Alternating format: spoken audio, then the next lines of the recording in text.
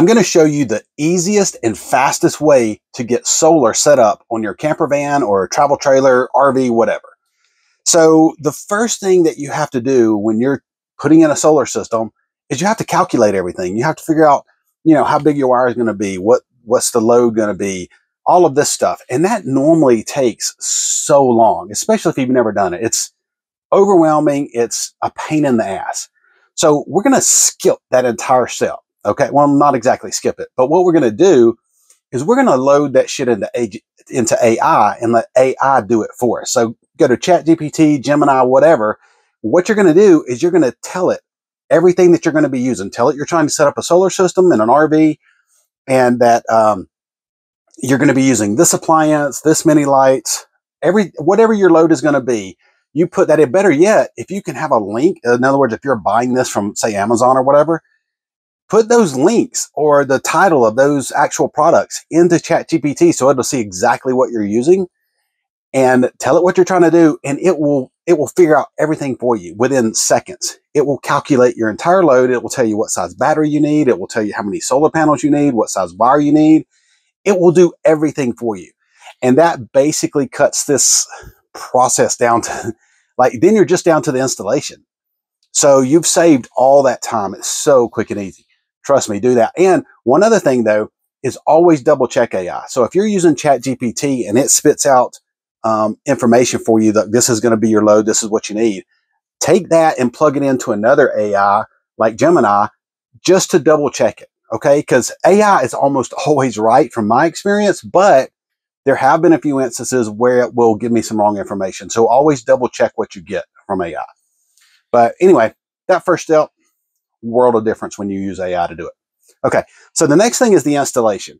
And what I'm going to do is I'm going to show you my installation and what I've done. And what I have currently on my camper conversion here is I could basically stay off grid infinitely, as far as power is concerned with my solar panels and what I'm using. This thing is even strong enough to run my air conditioner or a heating appliance or whatever.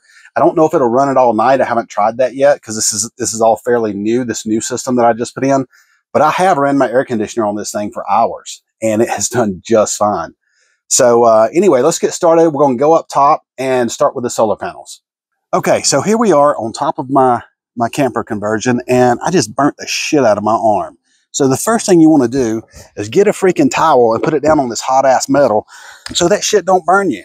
I should have known because when I was doing the solar panels, I had a blanket up here and I bring my ass out here and climb up to do this video and burn my ass. So anyway, you're going to want a blanket if you have a metal roof.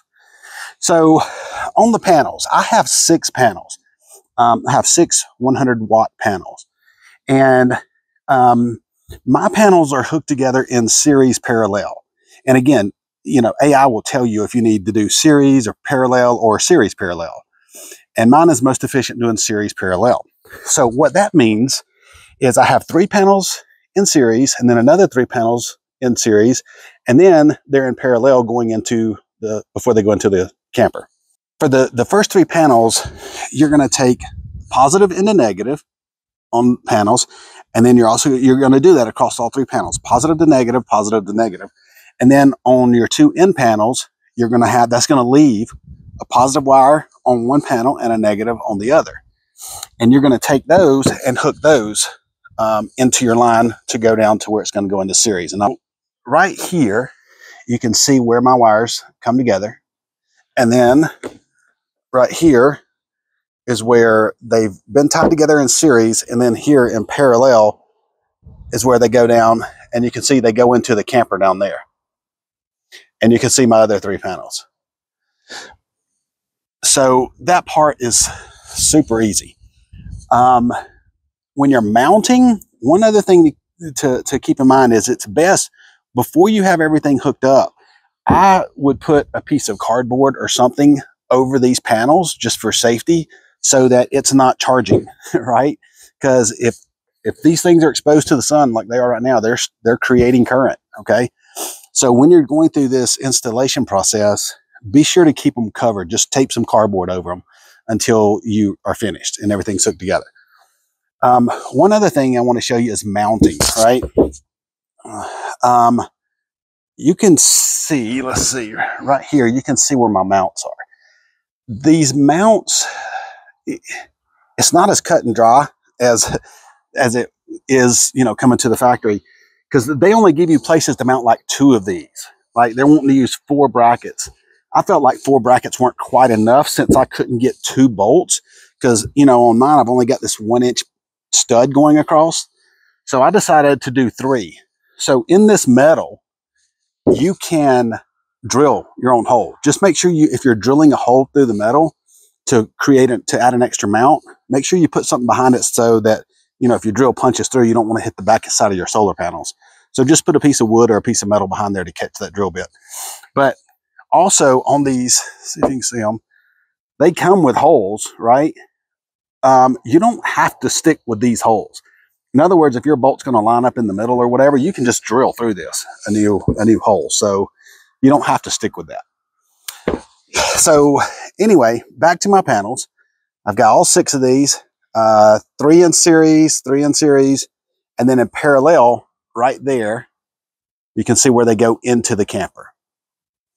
And I'm going to make sure I have all of these products. I'm going to put links to them in the description so that you can see everything I actually used, and you can actually go there and purchase it if you want. But I got pretty much everything on Amazon.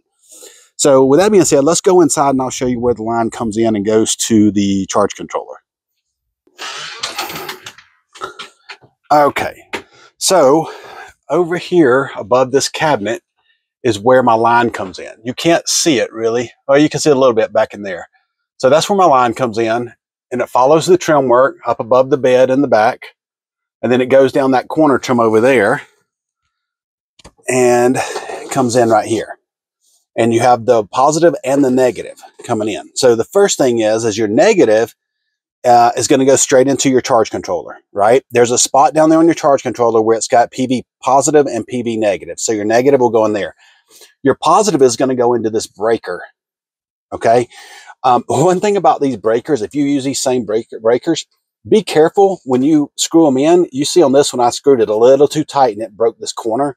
It's not going to affect the performance of it. It's just where it mounts, but it's still fine. But anyway, keep in mind, don't over tighten those like I did. So then anyway, your positive is going to go from there into your controller. And then from your charge controller, your negative is going to go over to your negative bus bar. And now keep in mind, this is a whole big setup I've got right here. And I'm going to do another video later showing the entire setup and how everything comes together. But for right now, we're just talking about the solar. Because if you're just doing solar, you don't necessarily need all this. You may be going from your charge controller straight to whatever your load is. And all of that's super easy. It's down here at the bottom where it comes out. But when your positive comes out, your positive, you need to go into another breaker over here before you take your positive into the positive bus bar. You want to have a breaker between every component if possible. And again, ChatGPT or whatever AI you're using, it'll tell you what size breaker you need, what size wiring you need, and all of that. So that's pretty much it. When it comes to hooking up your solar, it is not complicated if you're using AI to help you out, to help you do all the calculations and figure everything out, because that's half the process, is just figuring it all out.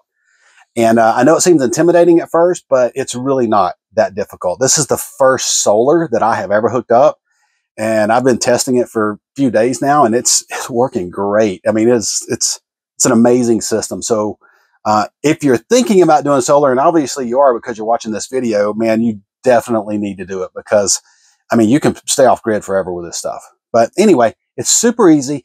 Use AI to help you figure everything out, and you'll be able to do it no problem.